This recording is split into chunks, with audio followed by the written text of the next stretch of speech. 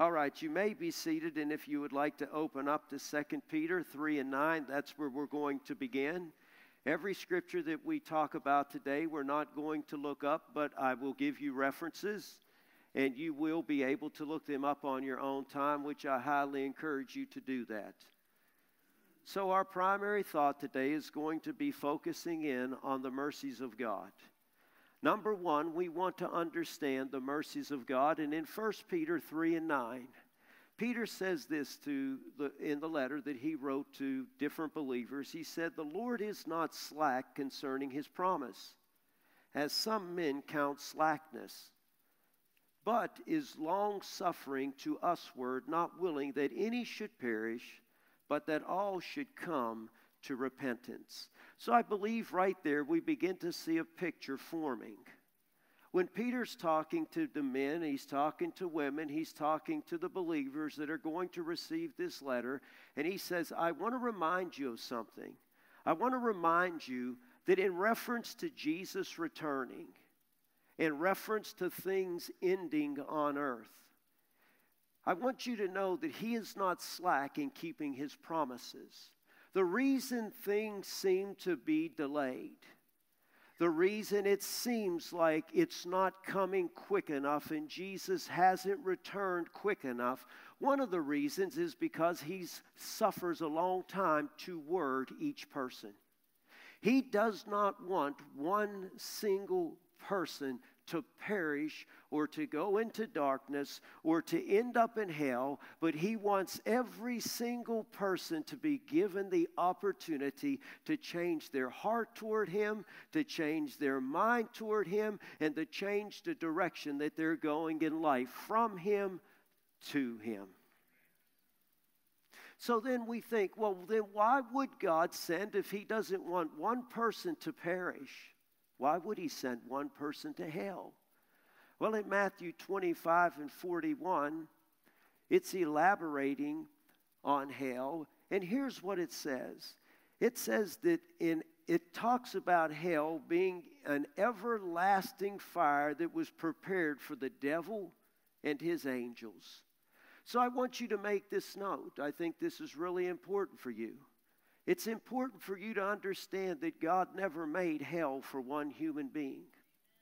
God never intended for one human being to ever end up in hell. Hell was prepared strictly and solely for the devil and for his angels.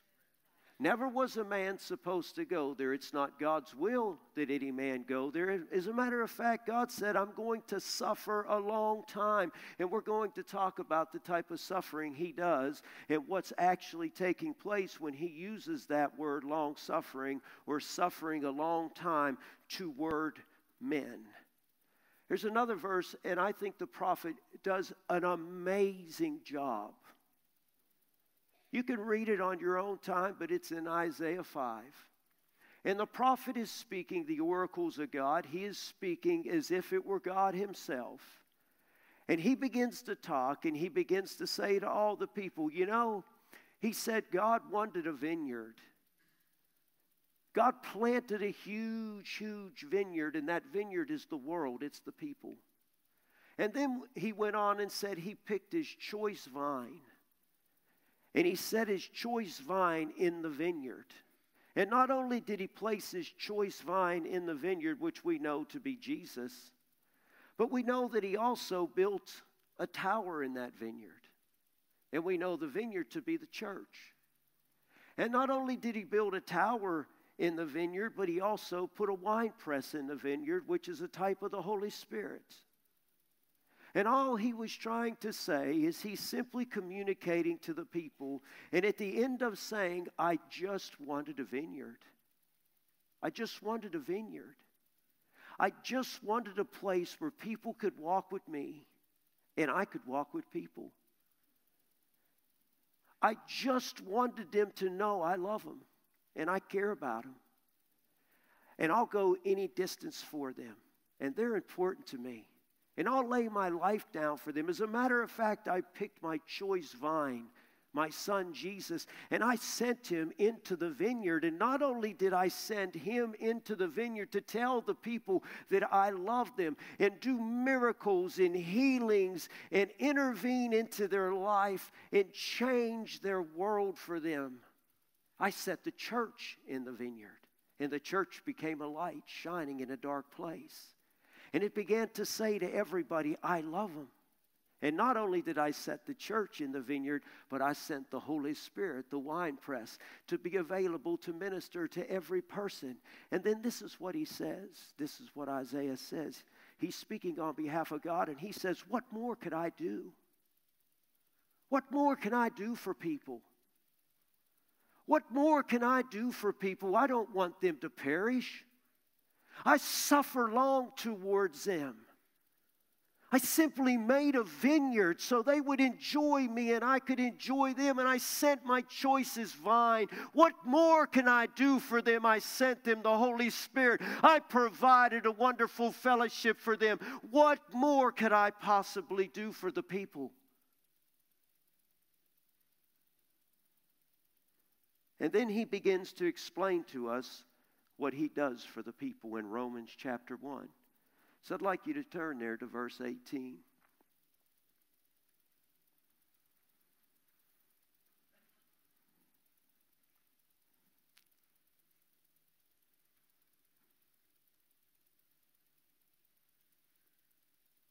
A little quiet in this house. Okay, Romans chapter 1 and verse 18. We're going to read the entire way through this, and then I'll go back and touch on it. It says, for the wrath of God is revealed from heaven. So there is a present day wrath in action today. We're going to show you what that is. For the wrath of God is revealed from heaven against all ungodliness and unrighteousness of men who suppress the truth in unrighteousness. Because that which is known about God is evident within them. For God made it evident to them. For since the creation of the world, his invisible attributes, his eternal power, and divine nature have been clearly seen, being understood through what has been made, so that they, each and every person in this vineyard, are without excuse. For even though they knew God, they did not honor him as God, nor did they give him thanks, but they became futile in their speculations. Their foolish hearts was darkened. Professing to be wise, they became fools and exchanged the glory of an incorruptible God for an image in the form of corruptible man and of birds and four-footed animals and crawling creatures. Therefore God gave them over in the lusts of their hearts to impurity, so that their bodies would be dishonored among them. For they exchanged the truth of God for a lie, and worshipped and served the creature rather than the Creator, who is blessed forever and ever. Amen. For this reason God gave them over again to degrading passions.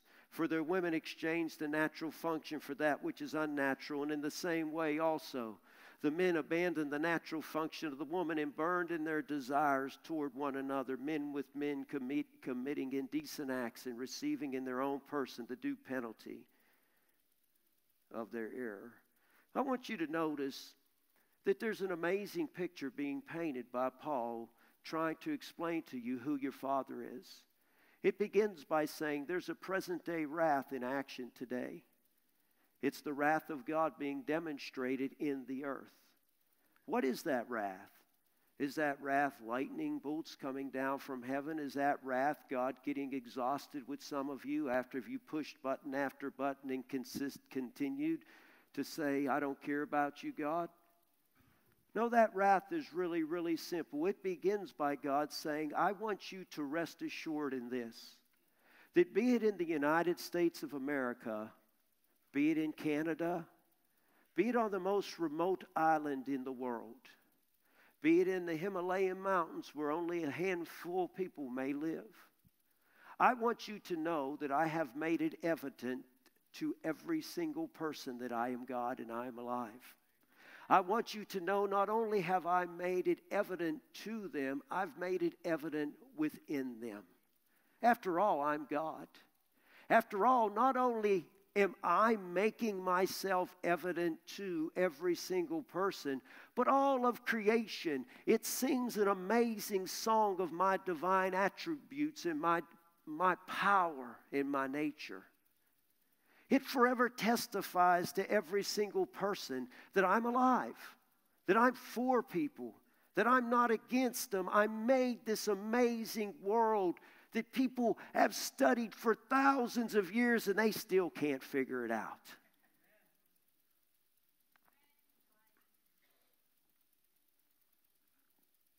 But here's what happens.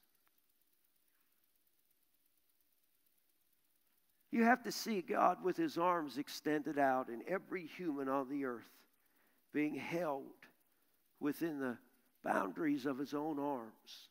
And he's holding them. And he's holding them.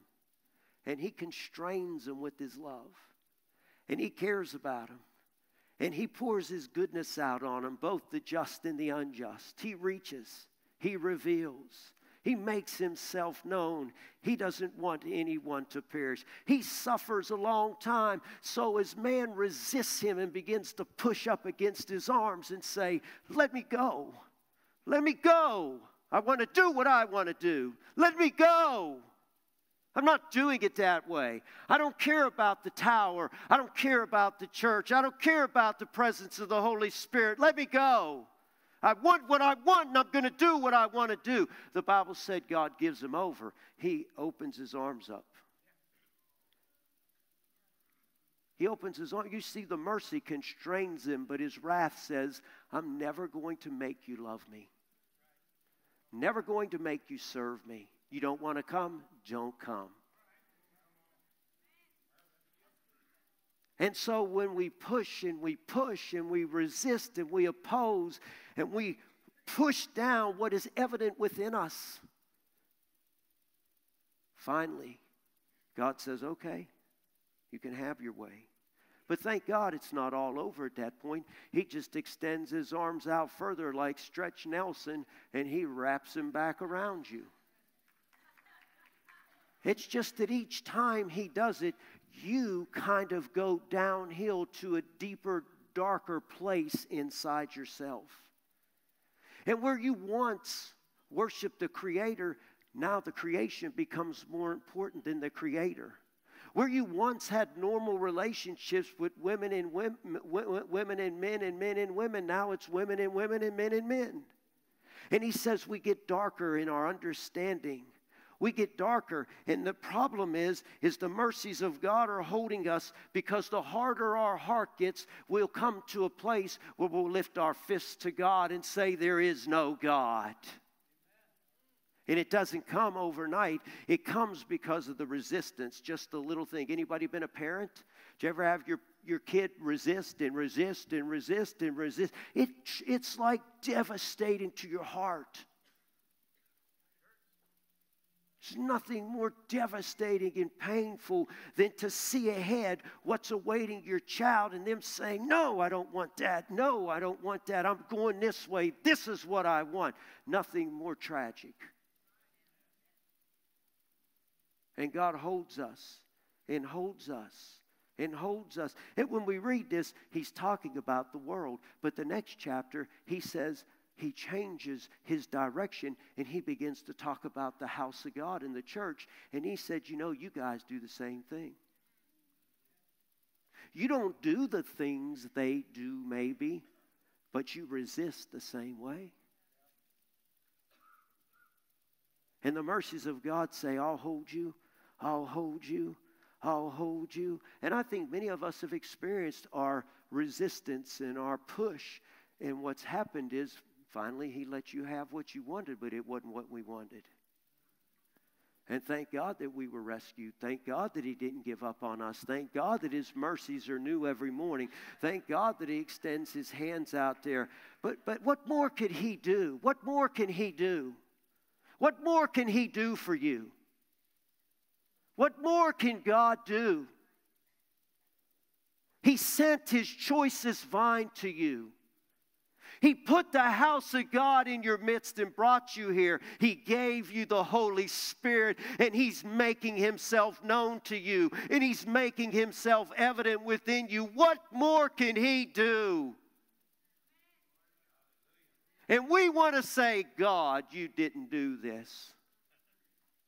What more can He do for you? Is it possible that maybe our challenges and our difficulties are because of us resisting?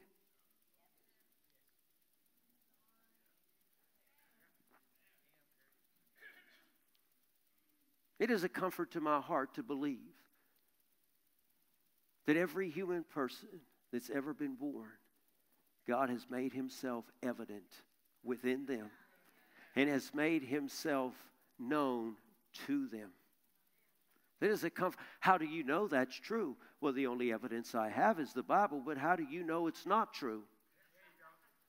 What authority do you have to prove that it's not true? As a matter of fact, He got to you and you and you and you and you. God, how He got to you, I don't know. And you and you and you. He was like on level 7, man. God kept giving him over and giving him over and giving him over. But you know what? He's a faithful servant of the Most High God today. Amen. So I think before we talk about hell, we should understand the mercies of God a little bit and understand how God works with people. And I guess I want to say to you, I want to somehow press upon you, what more can He do for you? Can we begin to soften our hearts to the things of God? To the great things of God? Could we begin to allow eternity to be our filter in the decisions that we make? If I have to suffer, that's okay. If I have to pay a little price, it's for Jesus. It's not all about you, and it's not all about me. Number 2, let's talk about the devastation of hell.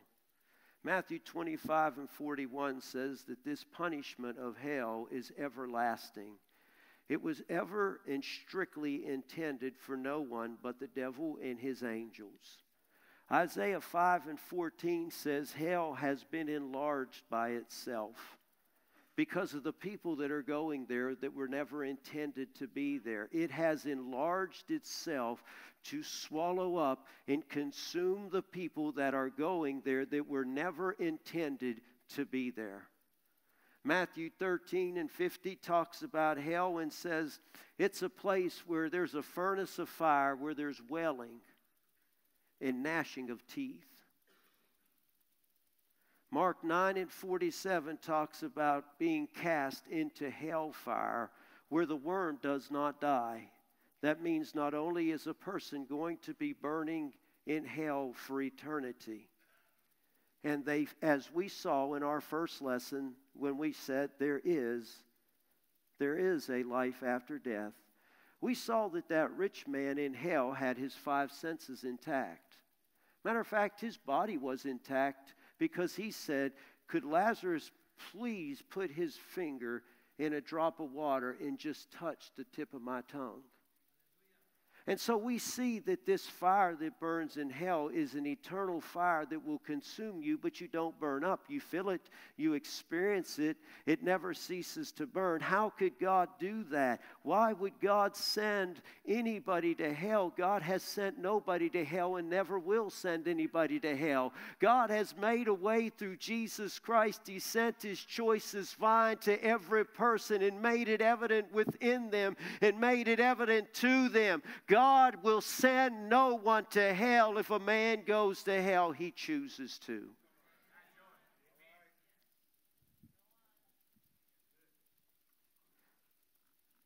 A worm that never dies, it crawls through you day and night forever and ever and ever and ever and eats away at you, and you feel it and you experience it.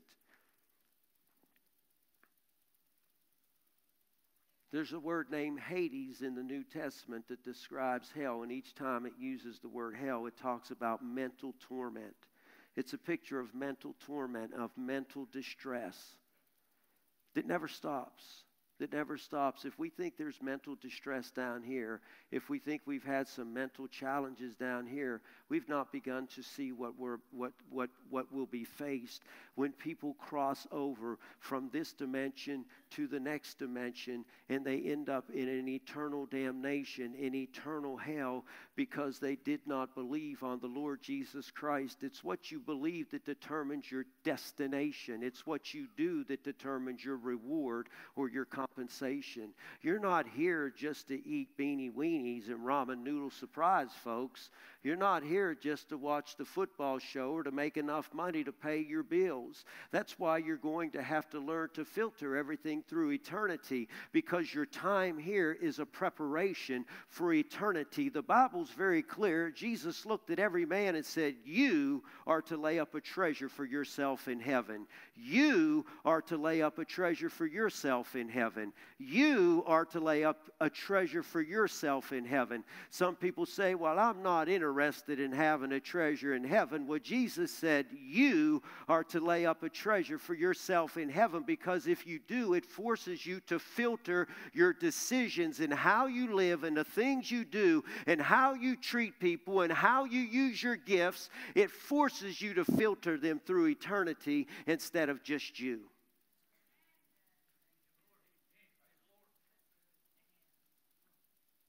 That's why he wants you to lay up a treasure.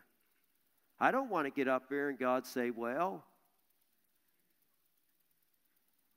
we'll talk about that in our last week together. We're going to talk about heaven, what it's really like.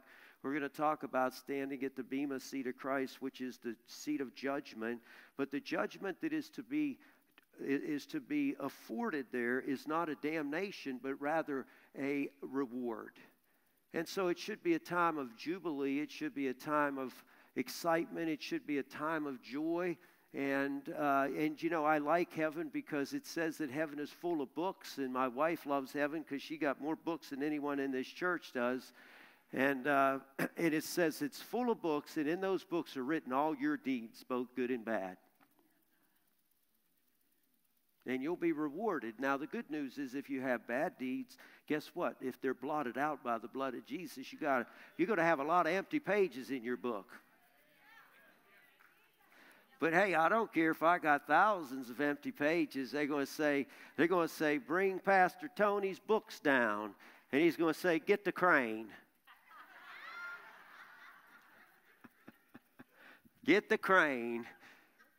And they open them up, blotted out, blotted out, blotted out. Laid his life down, traveled into the mountains of Nicaragua, lived up there, couldn't sleep at night. Laid his life down for these men and women, went the extra mile. And it's going to be reward after reward after reward after reward. It's going to be a time of celebration and jubilee. We're going to have forever in eternity and never run out of time, never ever run out of time to be rejoicing in God.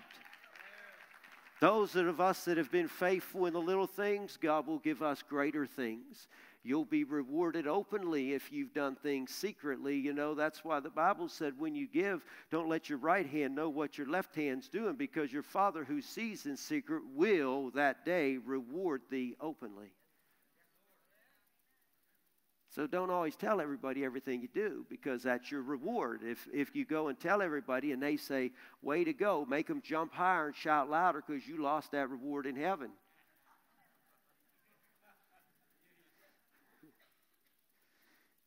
There's a word called Gehenna. It's again another Greek word that's used for hell. The word came from the idea, number one, in concept, that there was a valley called the Valley of Hinnom. And in this valley, it became a common receptacle for all the refuse of the city.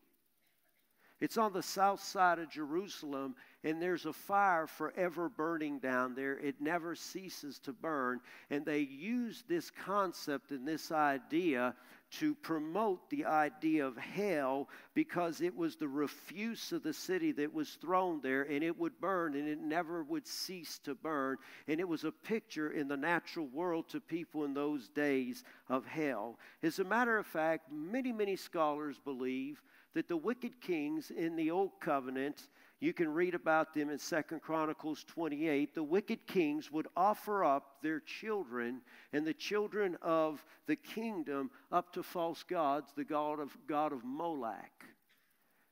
And it's believed that in this place, in Gehenna, where this fire would burn night and day, it was believed that they would bring their children that they were going to sacrifice to the god of Moloch, and they would force them to walk into the fires, and they would beat them and whip them, and as they did, there would be wailing and gnashing of teeth and crying.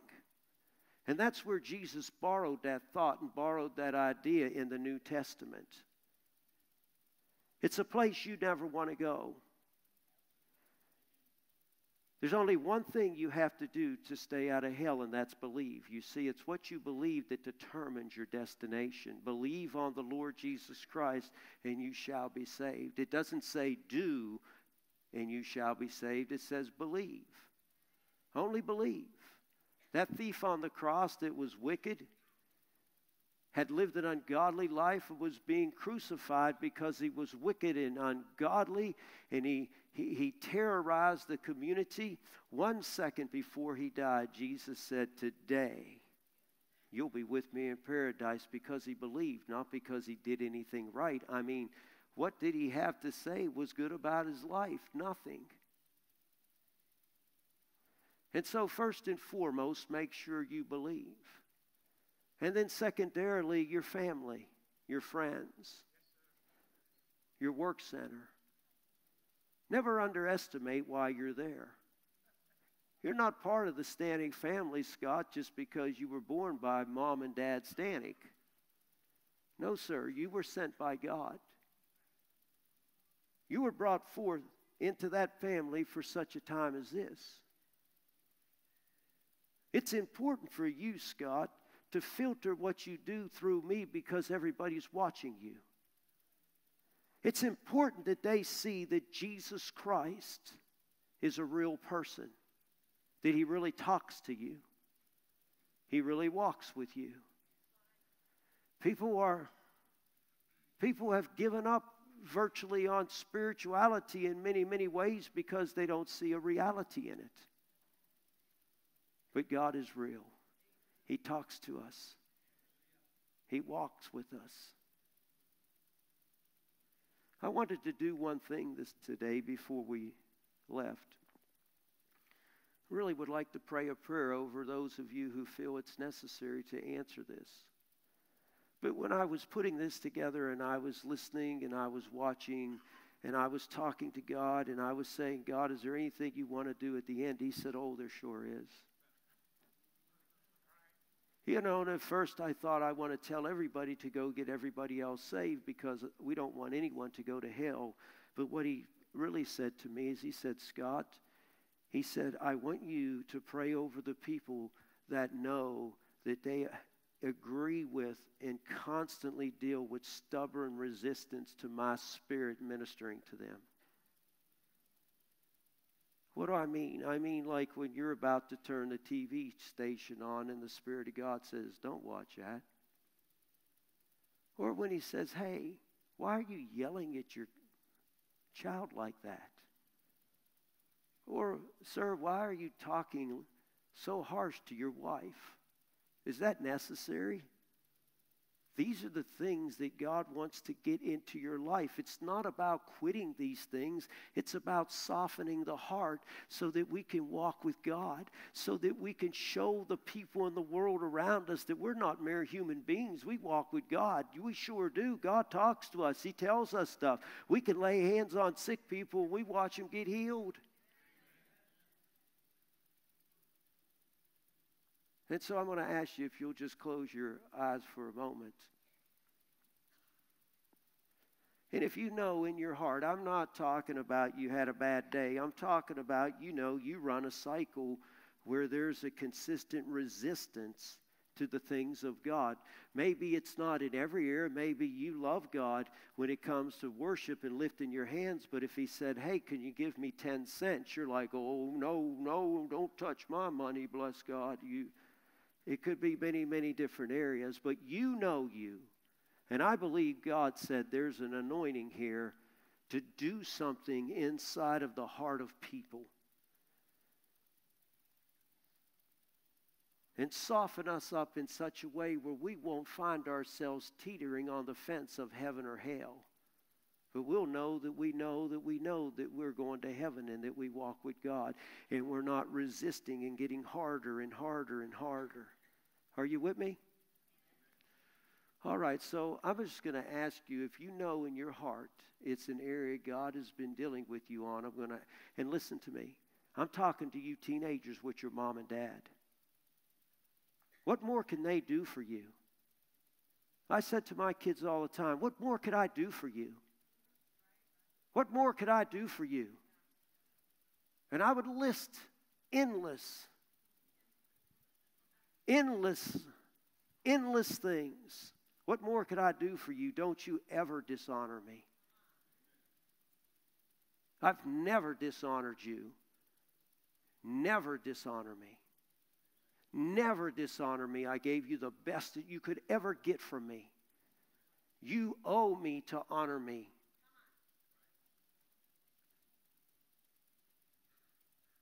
And my kids are like, okay, Dad. I believe that. So I'm going to ask you just to slip your hand up if you know that's you. Anybody at all. I appreciate you being willing to do that. It's a hard thing to answer to, but who cares? Like, I want to be free. I was thinking maybe I should just lay hands on myself. I could use a little bit of help, I get a little stubborn with my wife sometimes. Anybody still do that? I hate stubbornness. It's such a devil that hurts people's lives. They just persist in a stubborn way, and they persist in error that brings nothing but destruction because they won't listen to others and to God. Come on up front if that's you. We're going to just pray. I'm not going to lay hands on each of you. Just going to pray over you. And we're going to believe by faith that something breaks today. Amen.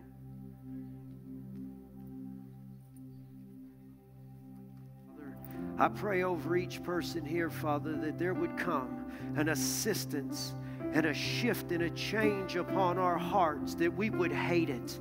We would hate resistance. We would hate stubbornness. We would not glory in it. We would not like it. We would not be proud of no one's telling me what to do. And then I pray, Father, over each heart right now that there would be a touch from heaven. And I take authority over rebellion, stubborn resistance. You foul, unclean devil, in the name of Jesus, I rebuke you from every heart. I rebuke that generation curse that some people were born with. I rebuke you in the name of Jesus. Loose them in the name of Jesus. Loose them in the name of Jesus. Loose them in the name of Jesus. Loose them in the name of Jesus. And I pray you put people in their lives to help coach them. Amen. Let's sing this song again, and then after that, Dale can come up.